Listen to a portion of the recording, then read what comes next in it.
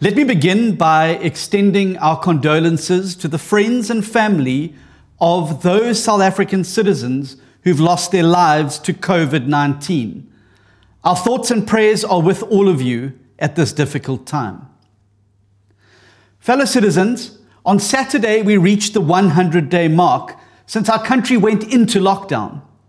This is a long time, and I'm sure for many of you it feels even longer. But the truth is, we are still in the early days of dealing with this virus. Even with the world's best scientists working day and night to develop a treatment or a vaccine, it could be another 18 to 24 months before this becomes available. We have to learn to live with the virus as safely as we can. Whether we like it or not, we're in for the long haul. And this long haul cannot be a life under lockdown. If people are to survive, our country needs to function, every part of it. We simply don't have the reserves and surpluses that many other countries do. Each little compromise in our economy will put thousands of more people out of work and in extreme danger of poverty and hunger. Our efforts must now go to being economically active while doing all we can to avoid becoming infected. And I don't mean that our economy should function as it did before. We need to do far better than that. Because even before COVID, the writing was on the wall and millions had no hope of finding work. We cannot go back there. That's not the benchmark. If we're talking about a new normal, let it be one of raised expectations and of goals worth pursuing. Let our new normal be a brand new paradigm for our country. Let's use this opportunity to flip the script and walk away from the failed project of centralized state power and give more power to the people of South Africa. Let our new normal incorporate all the long overdue reforms that the President and the Finance Minister have been talking about but can never seem to implement. This is our opportunity to do so, so let's do it right. We've already adjusted to so many new things in our lives these past 3 months. We should have no problem getting used to more changes. Is South Africa without SAA, or one in which Eskom doesn't hold a stifling monopoly? We'll easily adapt to the new normal of flexible labour laws and a trimmed-down public sector. Let our new normal also include a state that is actually able to deliver because it is staffed by the best and not by political appointments. If we're using this opportunity to recalibrate and reset the clock, let's do it properly. But all of this is going to require real leadership, and that's something we have not seen from our president since that first announcement 100 days ago. We've seen a lot of muscle flexing from ministers around meaningless regulations. We've seen plenty of force and brutality used against our citizens. And we've seen inexplicable decisions that have caused untold harm to our economy with no measurable impact on the virus. We have seen ministers, rightly and repeatedly, slapped down by our courts for abusing their power during this crisis. But we are yet to see leadership from the one man who really matters. Throughout all of this, as rogue ministers of the National Command Council compounded our problems with petty regulations, as our hospitals filled up and our economy imploded, President Ramaphosa has been little more than a spectator.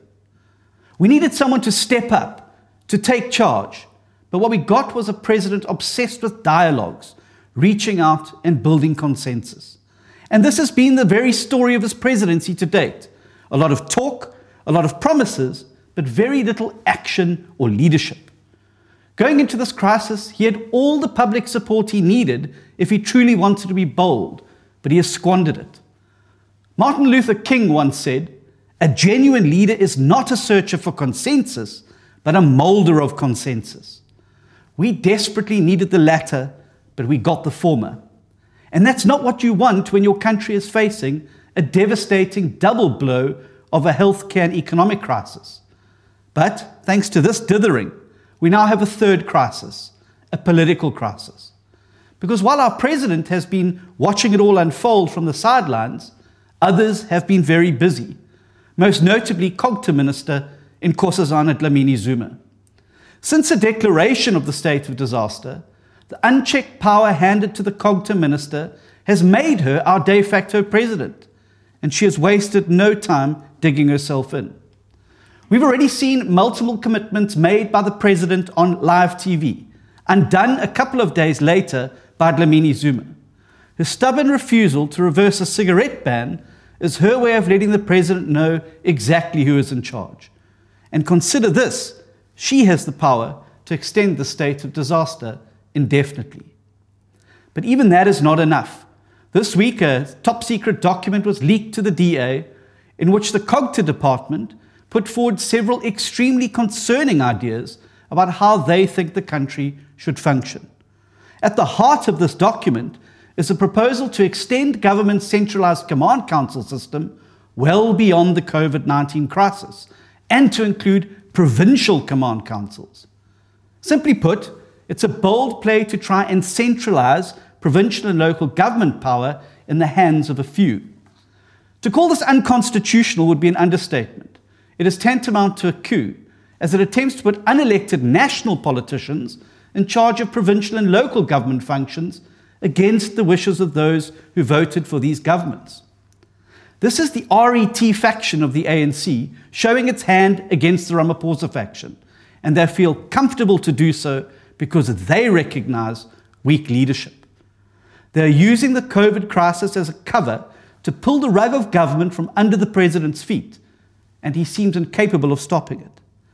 And all the while our country's economy and healthcare are imploding, as we head to the really big COVID numbers across South Africa, when infections in the Western Cape were rising faster than anywhere else in the country, there was much talk of sending in the big guns and even threatening the province with a return to hard lockdown.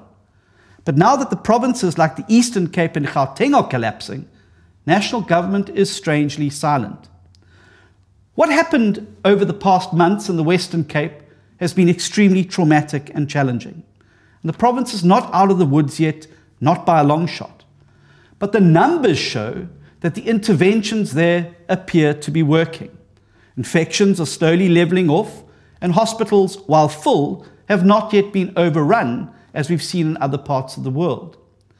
There is no doubt, thanks to the preparation of the provincial government, we know what they did to raise the line in terms of the hospital capacity because they constantly showed us. We saw new field hospitals at the CTICC, Khayelitsha, Brackengate, and other locations. We saw an increase in intensive care and high care beds and oxygen and ventilator availability. We knew at all times where and whom they were testing in order to try and contain local transmission. In other words, we saw what this provincial government had been doing since the day they became aware of the looming crisis. But elsewhere, we've seen almost nothing. No one knows how the past 14 weeks of lockdown were spent readying the Eastern Cape hospitals for the imminent wave of COVID cases. No one knows how many extra beds Gauteng has prepared. We haven't seen their field hospitals. We haven't seen their ventilators and their oxygen tanks. And we've seen even less from places like KwaZulu-Natal, Limpopo, and Mpumalanga. What we have seen from these provinces is patients fighting each other for oxygen and entire hospitals being closed down. Can you imagine how distressing all of this must be for those who are vulnerable and in high-risk categories? And why are we in this position in July when we should have been preparing since March?